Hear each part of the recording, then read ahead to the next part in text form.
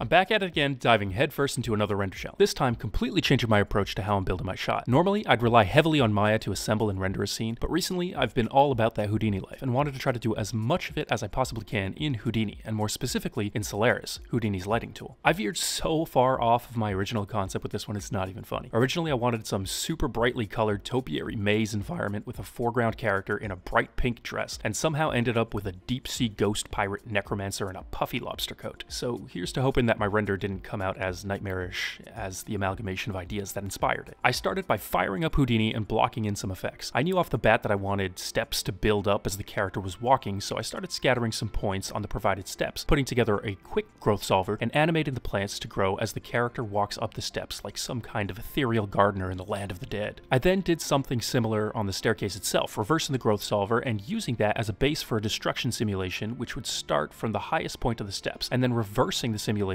cache to create the effect that we're rewinding time and the steps are building themselves, just because I think it's cool. If it's good enough for Christopher Nolan, it's good enough for me. At some point, I thought it would be cool to build the stairs from a pile of hundreds of dead creature skulls, because nothing screams bright, colorful topiary maze like a pile of rotting bone. So I did just that, and used the same setup to destroy the pile of skulls that I scattered onto the stairs by converting the base stair mesh into a volume and scattering across the volume. To add a little bit of extra subtle detail, I scattered some points on a few of the skulls that start and emitted a bit of wispy smoke with a pyrosolver to make it seem as if the skulls are kicking up dust as they roll off the ground. From there, I needed to block in the environment, so I generated a height field with some generic noise patterns, painted certain areas on the height field, creating creeks and mounds in all of the right places, and then eroded the whole thing, aging it, gracefully though, like a fine wine. I then generated some environment concepts that I liked with,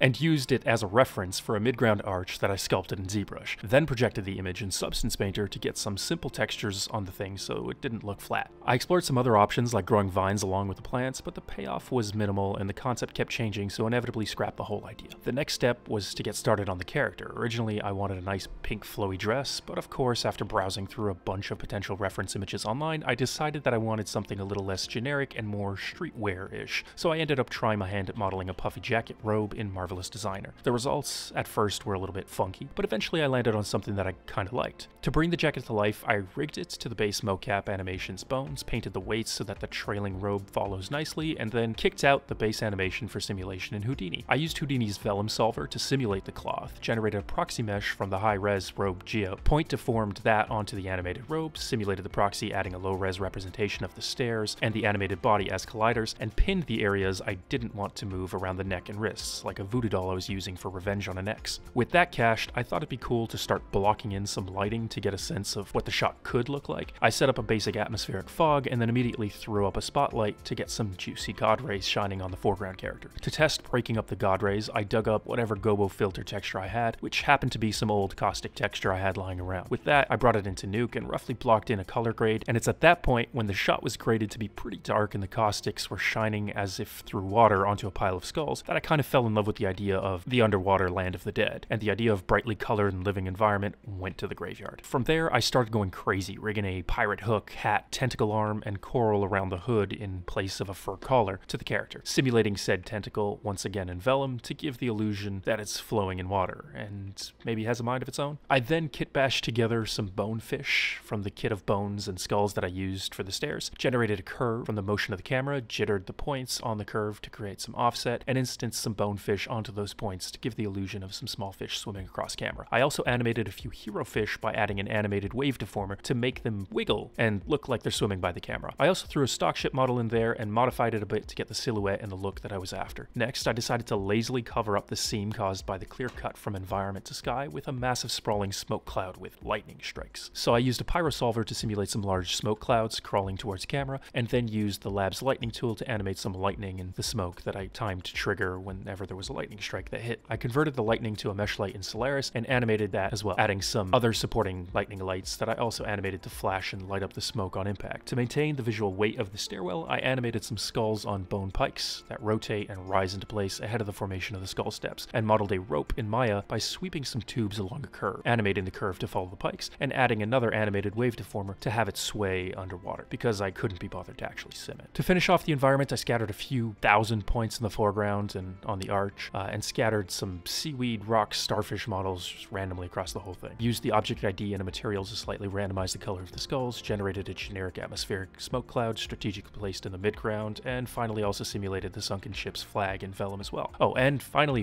scattered a bunch of tiny flakes randomly throughout the entire scene for some extra underwater particulate matter. I also animated 2 foreground tentacles early on in the shot for extra visual interest, because why not? The goal was to create narrative pacing throughout the shot, starting with the tentacles that reveal the bright coral pink focal point character, who then looks towards their sunken ship, which in turn, along with the direction of the swimming fish, point towards the final reveal of the enormous kraken sea creature beyond the sandstorm as the lightning strikes. Lastly, mostly because I wanted an excuse to try out Embergen, since everyone participating was getting a month free during the course of the challenge, and because frankly it seemed like a bit of a pain to set up in Houdini, I isolated character's chin and used it as an emitter, then imported the robe and hat as a collider, and used that to create a wispy, glowing ghost smoke trail emitting from our ghost pirate's head. It was surprisingly quick and easy to set up, a completely real-time simulation, and I was pretty content with the results considering how quickly I whipped it together. To light the shot, I animated the caustics coming from a few spotlights placed in the top left of the screen, shining down onto our hero character, added a warm light parented behind our ghost pirate to play with the teal and orange color palette and hopefully help illustrate that he's bringing some life where he goes, shining light and growing plant life where he steps. Also added a subtle orange light right behind the ship to add some color and signify that the sunken ship belongs to our undead sea captain. A directional light for the overall environment highlights, and other subtle character light that was initially going to be a rim light, but the light linker was broken in my version of Arnold, so what can you do? I spread it out a little bit more for some extra highlights on the captain's ribs. I then animated a very large area light right behind the smoke sim to blast the entire scene and shine some rays through the clouds on a few frames towards the end that I would use to highlight the sea beast on a few frames in comp. It's still kind of wild to me that I can just throw all of this into a scene, keep my render samples low, and use an optics denoiser to navigate around my scene kind of freely, while resolving a fairly clean image pretty quickly. Normally, like I did on my previous entry, I'd break the render up into a ton of smaller render passes for compositing with cryptomats and really dial in each pass individually. Now this time, however, despite my better judgment, because I definitely wouldn't recommend working this way, I was just lazy and pressed on time, I rendered the whole thing out as a single beauty pass. That did, however, simplify the comp work significantly. I did some very basic arts and crafts style compositing in Nuke, layering over an image patch for some color breakup in the sky, graded it to be a little bit more blue, green, and contrasted, and used a tone node to lift the blacks and grade them to be a little bit more towards the blue side. I added some exponential glow and tracked and animated a lens flare to get some subtle hits in the bottom right corner of the screen whenever the light source seemed particularly bright. Finally, all that was left to do was generate an image of some eldritch, Lovecraftian sea creature of the depths silhouetted in atmospheric fog, expand it in Photoshop, and track and animate it to be revealed in the background when the lightning strikes. And that's it, challenge complete. On to the next project. Feel free to follow if you're keen to see more of my work.